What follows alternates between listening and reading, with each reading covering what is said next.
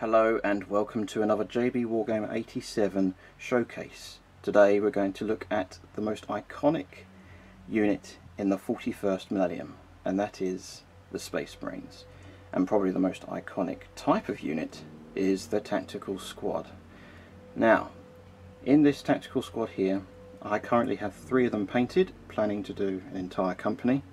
So I've got the demi company almost finished from this video onwards, and as you can see here, it's every single weapons option you can think of from a lore perspective. So what we've got here, we have got the leader of the force, the sergeant. As you can see here, he's got no arms, obviously. That is because he has got all of these options. So what we've got for the sergeant, how I've done it, is that he's got a thunder hammer, a power maul, power axe, power sword, chain sword, power fist, and a single lightning claw. Those are his close combat weapons that which he can choose. And for the ranged weapons, he's got every type of combi weapon. So you've got the combi bolter, you've got the combi flamer, you've got the melter gun, combi plasma, and combi grav. And obviously he's got a grav pistol, plasma pistol, bolt gun, storm bolter, and bolt pistol. And not forgetting the combat shield and the arm that is attached to the ranged weapon or close combat capability. And that's the spare hand there. And I'll show you the reason why I've done a spare hand for the sergeant. Now, this Tactical Marine Sergeant is Tactical Squad number 4. As you can see here, the Roman insignia that the Ultramarines use for the iconography is number 4. So for example, I can equip a lightning claw and then attach the arm and give him a storm bolter. It fits like that. Now, people say, James, why do you go through all this hassle for doing these options? Well, the one thing I can't stand in a game is proxying. I can't stand it when it says, oh, he's got a plasma pistol, but when you look at it, he's got a bolt pistol. That I could not stand. And I love versatility in a single unit. It's kind of like the computer games where you get a gun and then you find another gun. And that's what it kind of represents. That's what I wanted to have for my commanders especially. So different configurations make it a bit more fun and make the most of your kit. As a little tip here on how to paint these, when you paint these, it's very, very, very important that you do not use spray varnish. And I say this with experience.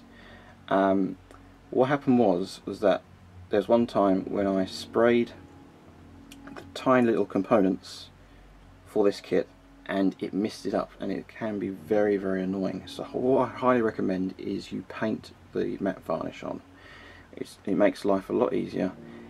It will take a little bit more time doing that, but it pays off because obviously spray, it can ruin your miniature, and the spray obviously sprays everywhere and all the bits will fly everywhere. You don't want that. So I highly recommend you hand paint these tiny little components. And let's just show you another configuration. And let's look at the combi weapon. So look at this, look. I drew a 1mm by 1mm magnet inside there. Tiny little magnet, and exactly the same over here. If you can just see that there's a little hole, that's where the magnet goes, and that's just enough magnetization to fit that on like that. You can see that it's a nice fit for the combi grav, for example. So then we'll put this together. So he would have, that goes in his right hand, it goes there, combi grav, and the reason why we have got the little hand is because that's his right hand facing that way. That is a 1mm magnet in that hand, and you can do poses like that. So there you go, that's why there's the spare hand, so it gives you more poses. As you can see here, the tactical squads, they've all got their bolters held with 2 hands. With the sergeants, however, you can get away with holding it with 1 hand, except for one of the Marines. If you wanted to, you can hold it with 1 hand, holding all specs, for example. So let's give him a different weapon, so we can take this off, and we'll put a chainsword on. There you go, he's got a combi grav and chainsword. And with this little idea I thought it was really good.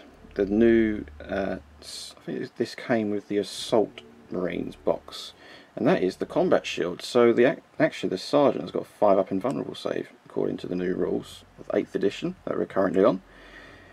And as you can see there, you can attach a little sidearm, so you can fit a bolt pistol, and that's magnetised into there like that. These are 2x3 magnets, and that's a 2x3 magnet in there as well. And then if you really wanted to, you can fit a storm bolter. I know it looks a bit crazy, but you can do it. You are allowed to do that according to the new rules. And then let's do another one, the power maul. Now the power maul is quite a unique weapon actually. It's one of the last weapons I figured out how to which type of power maul should I use. Now this power maul here came from the Death Watch kit, the new Space Marine Death Watch kit, and it was absolutely perfect. I really wanted a power maul for my leaders, which is a great weapon.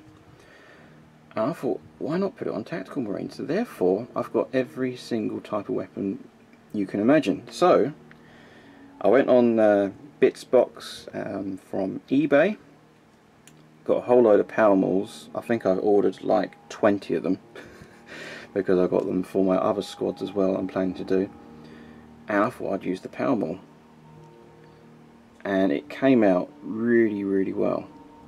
It's a simple, just basically this simple painting scheme that I've done there. So there you go, give him a pose there. That there is the sergeant, and then you've got the option of having a flamer for the tactical squad. So you've got that there. Now in a tactical squad, before I go too far, there's a unit of 10 obviously. This is not a full unit, this just gives you more versatility. So in a tactical squad you would have a support weapon or special weapon, and then you've got a heavy weapon or 1 heavy weapon to support, 1 of each, and then the rest are equipped with bolters, and of course you've got the leader, which is the sergeant. So that's the flamer, and then you've got the plasma gun there, and then you've got the melter gun,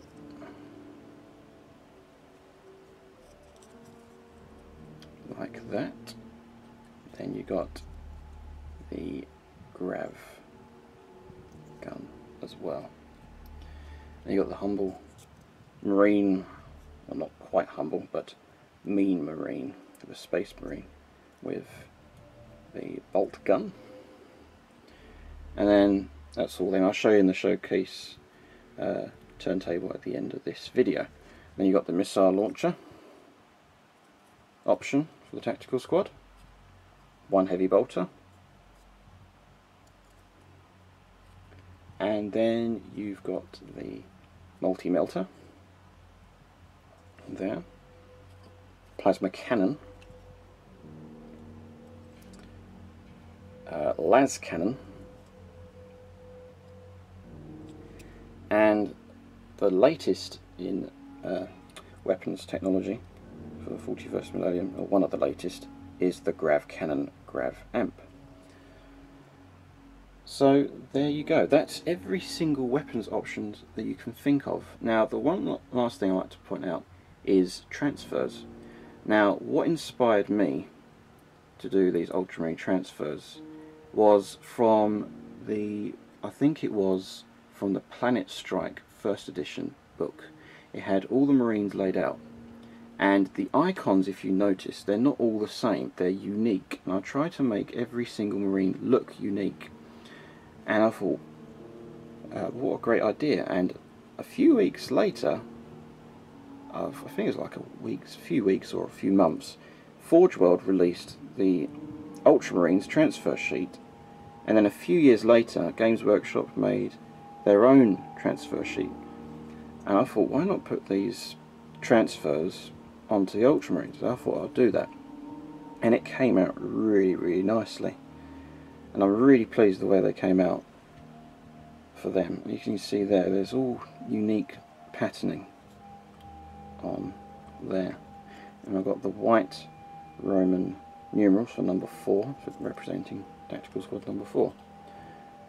So there you go. That there is just a quick showcase on how to magnetize a tactical squad. Remember, if you like this video, give it a comment, what you think of whether the ideas are good. Actually, there's a question: what would your sergeant be equipped with? Leave a comment below. What is your favourite weapon for the sergeant? That would be great. And don't forget to hit the like button and subscribe. We really appreciate if you could do that, and it'll help me support this channel. So there you go. Thank you very much for watching. I hope you enjoy the end credits, and I hope to see you in the next showcase video.